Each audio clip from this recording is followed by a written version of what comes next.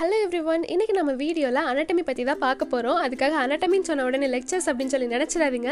இந்த video lectures base பண்ணி கிடையாது.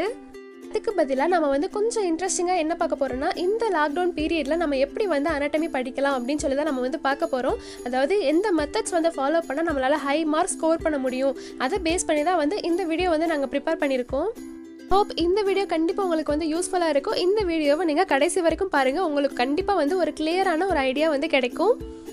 ஓகே, ஃபர்ஸ்ட் நம்ம பண்ண வேண்டியது last 10 years question paper. Last 10 years question பேப்பரை வந்து நெட்ல இருந்து டவுன்லோட் பண்ணிக்கோங்க. பண்ணிட்டு அதுல சாப்டர் வைஸ் வந்து நீங்க क्वेश्चனை வந்து டிவைட் பண்ணி வச்சுக்கோங்க. எதுக்காக நம்ம வந்து சாப்டர் வைஸ் படிக்கணும், நம்ம வந்து क्वेश्चन பேப்பர் அப்படியே படிக்கலாமே அப்படின்னு சொல்லலாம் கேட்காதீங்க. நீங்கள் அப்படியே படிச்சிங்க அப்படின்னா உங்களுக்கு கண்டிப்பாக வந்து ஒரு ஐடியாவே வந்து கிடைக்காது. இப்படி சாப்டர் வைஸாக நீங்கள் வந்து டிவைட் பண்ணி படிச்சிங்க அப்படின்னா உங்களுக்கு வந்து நல்ல ஒரு அண்டர்ஸ்டாண்டிங் கிடைக்கும். அதே மாதிரி ஒரு கண்டினியூஷனும் வந்து கிடைக்கும். அதுக்காக தான் வந்து நம்ம சாப்டர் வைஸாக வந்து கொஸ்டின்ஸை டிவைட் பண்ணிக்கிறோம். நம்மளோட ஃபர்ஸ்ட் ஸ்டெப்பை நம்ம சக்ஸஸ்ஃபுல்லாக பண்ணதுக்கப்புறமா நம்ம பண்ண வேண்டியது என்னன்னா டைம் டேபிள் மேக் பண்ணுறது. உங்களோட டைம் டேபிளில் அனாட்டமிக்கு எப்பயுமே வந்து மார்னிங் டைமையே போட்டுருங்க. அப்போ தான் உங்களால் பெஸ்ட்டாக வந்து பெர்ஃபார்மன்ஸ் வந்து பண்ண முடியும்.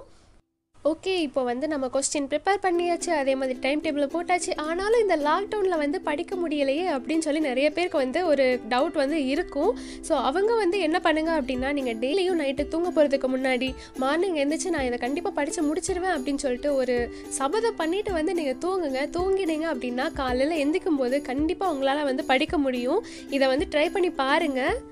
நெக்ஸ்ட் மெத்தட் என்னன்னா note book with colour pencil. எனக்கு எதுக்கு அதெல்லாம் நான் என்ன படமாக வரைய போகிறேன் அப்படின்னு சொல்லி நினைக்காதீங்க. கண்டிப்பாக நம்ம வந்து படம் தான் வந்து வரைய போகிறோம். இப்போ ஒவ்வொரு கொஸ்டின்ஸ் வந்து நீங்கள் அனாட்டமி படிக்கும்போது உடனே என்ன பண்ணுங்க அப்படின்னா அதுக்குரிய டயக்ராமை வரைஞ்சி பாருங்கள். அதுவும் கலர் பென்சில் வச்சு வரைஞ்சி பாருங்கள். அப்போ தான் நமக்கு வந்து எக்ஸாம்ஸில் பண்ணுறதுக்கு ரொம்ப ஈஸியாக இருக்கும். அனாட்டமினாலே வந்து டயக்ராம் தாங்க.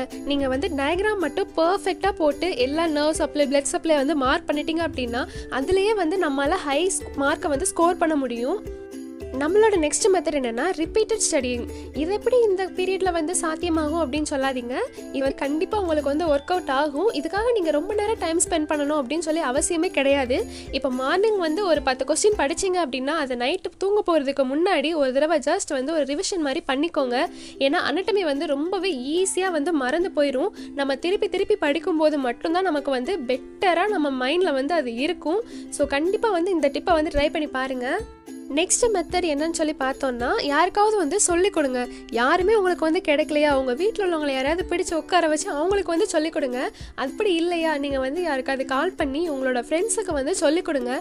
நீங்கள் வந்து நீங்களாக படிக்கிறத விட யாருக்காவது சொல்லிக் கொடுத்து படிக்கும்போது அண்டர்ஸ்டாண்டிங் வந்து ரொம்பவே வந்து நல்லாயிருக்கும். ரெகுலராக வந்து ஒரு பிரேக் எடுத்து படிங்க. அதுக்காக பிரேக்கு அப்படிங்கிறதுக்காக மொபைல்லாம் வந்து யூஸ் பண்ணாதீங்க. மொபைல் யூஸ் பண்ணிங்க அப்படின்னா நம்ம அதுலேயே வந்து மூழ்கிடுவோம். ஸோ அப்படி பண்ணாமல் வேறு ஏதாவது ஒரு நல்ல விஷயத்தில் வந்து உங்களோட டைமை வந்து ஸ்பெண்ட் பண்ணுங்கள். அந்த மாதிரி பிரேக் விட்டு வந்து படிங்க. இது வந்து அனாட்டமி அப்படின்னு இல்லாமல் எல்லா சப்ஜெக்ட்டுக்குமே வந்து இது கரெக்டாக இருக்கும். ஆல்ரைட், இப்போ வந்து நம்ம எல்லாத்தையும் படித்து முடிச்சாச்சு. இப்போ நமக்கு எக்ஸாமும் வந்துருச்சு.